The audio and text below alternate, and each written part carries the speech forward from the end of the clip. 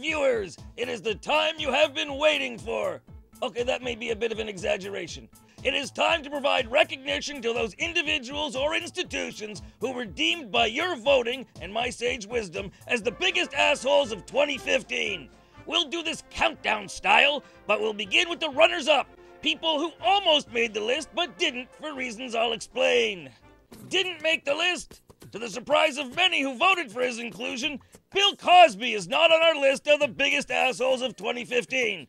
Now, I have hated Bill Cosby my entire life, with his stupid stories and his finger-wagging moralizing and politically correct motivated programming. I'm the Cosby, I'm the Cosby, I'm the Cosby. So I have no fanboy appreciation for Bill Cosby, but I subscribe to this ancient notion called innocent till proven guilty. No case against Cosby has made its way through the judicial system yet. The number of women that came forward to the media lends credence to their claims, but the media isn't a courtroom unless Judge Wapner. As for people proven guilty, here's Jared, the former Subway spokesman who took the chain's slogan too literally. He didn't make the list because, again, calling a child porn trafficker and molester an asshole is letting him off too easily. Though I'm sure Mr. Fogel won't be disappointed. After all, considering what they do to child molesters in prison, the last word he wants to think more about right now is asshole. FIFA chief Sepp Blatter was banned from working with the soccer organization for 8 years for ethics violations, and the negative attention his questionable activities brought gave a black eye to the sport. And he would probably be listed on the assholes list if I gave a single shit about soccer. Okay, they didn't make it. Let's go on to those who did. Remember, we are honoring assholes whose actions led to positive discussions or changes despite their best efforts. And here we go with the bottom 5. Walter Palmer, the guy who shot Cecil, the mascot lion of Africa. I've heard all of his excuses, not being told the lion was protected, being misled by his guides, and his case did raise awareness for the rationale behind licensed hunts. Kill off sick and ailing animals humanely, and the hunting fee goes to fund conservation efforts, etc. But if he was really big into animal conservation, he could have paid the money without the killing. Why is an American dentist going to Africa to shoot lions? Asshole! Josh Duggar.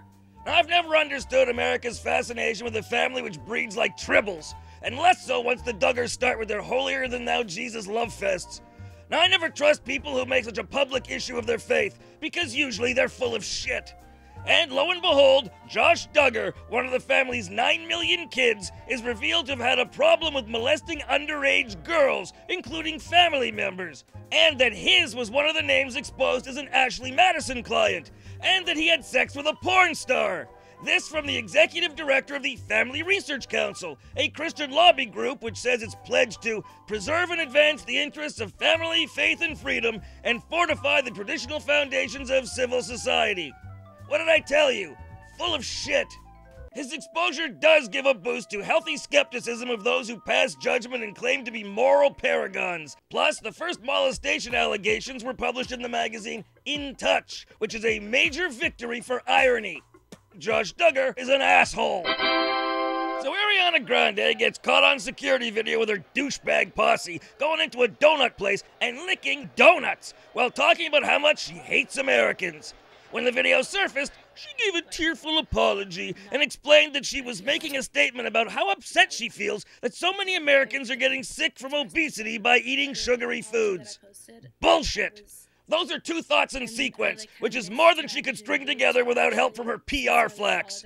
And sorry, princess, but the issue isn't Americans' poor dietary choices, but the fact that crappy food is what's more affordable to people who can't afford their own full-time chefs. And that's an issue which her let them eat wheat cakes crap brought to the fore. But come on, she decides to show compassion for snack food eaters by leaving her bacteria-filled saliva on baked goods? Don't piss in my ear and tell me it's raining. You're an asshole. Rachel Dolezal, the white woman who claimed she was black. Her parents are white, she's naturally a blue-eyed blonde, but she claims to identify as black. I can identify as Brad Pitt, I still won't get to bang Angelina Jolie.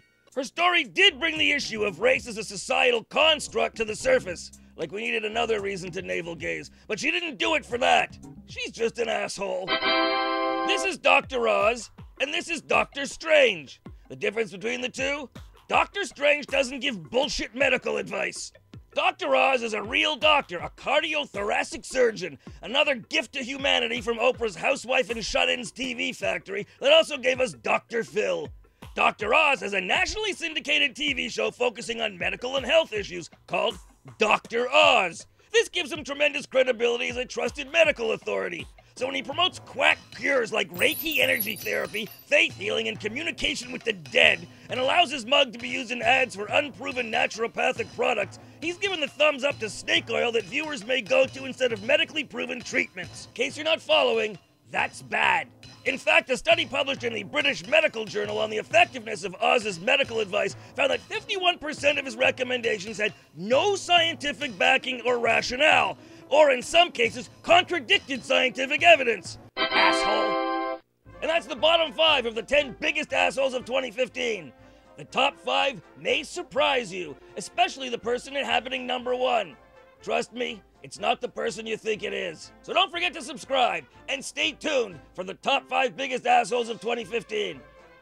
Does anybody even know what stay tuned means anymore? Most of the people watching this online have never used a frickin' dial to tune anything. I don't know.